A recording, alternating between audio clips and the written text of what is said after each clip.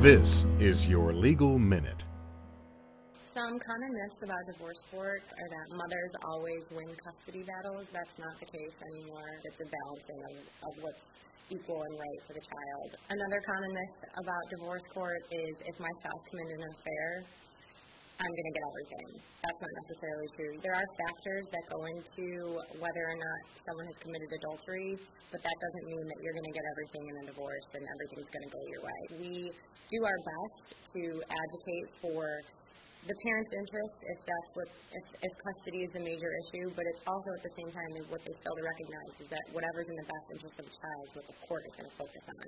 And that's not necessarily what's going to get them everything that they want either. We want to get them in a position where they're comfortable and satisfied as a whole, and that doesn't necessarily mean banging your fist on the table and yelling at the other side.